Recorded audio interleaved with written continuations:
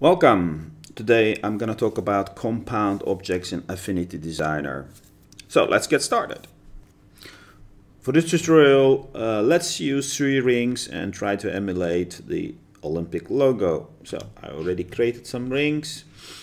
Basically what we're going to do is the blue ones has to go over the red. Easy way, copy them. We have a copy of them. Do an intersect,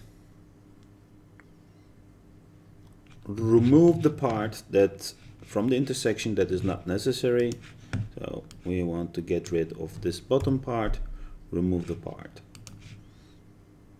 We already have something that is almost good.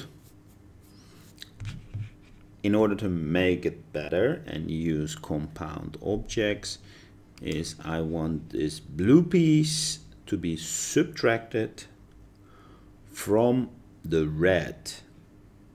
So we select the red and we press subtract.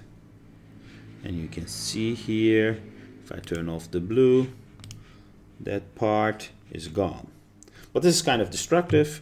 I don't like destructive techniques, so let's make it not destructive. Undo that part.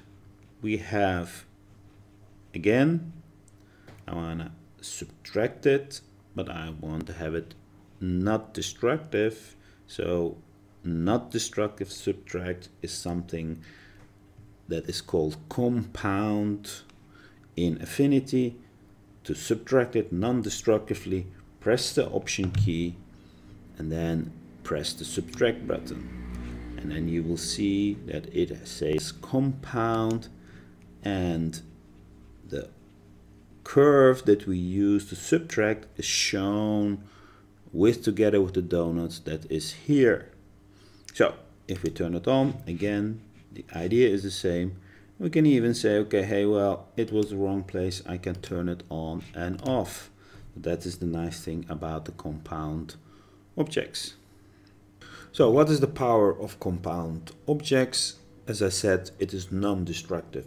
It gives you the possibility to play around. Suppose if I don't know if the blue is going to be on top, or the red is going to be on top, or the orange, red, it's easy to create a compound object and then turn on and off the options.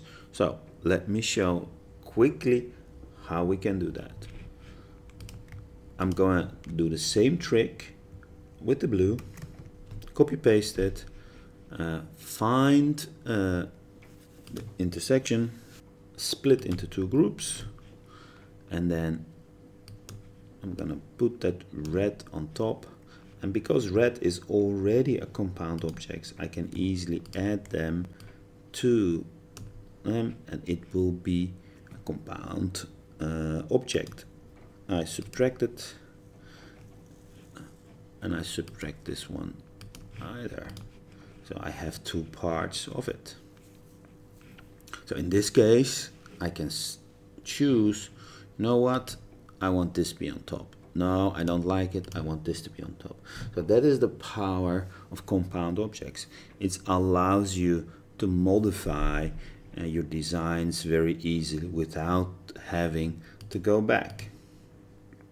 Interesting part is that the curve that we created was based on a compound object. So you see that it still contains the original donut and original curve that we cut out from the red. But this one has no use. You can remove it. It doesn't have an effect on that. I hope that helped, and good luck.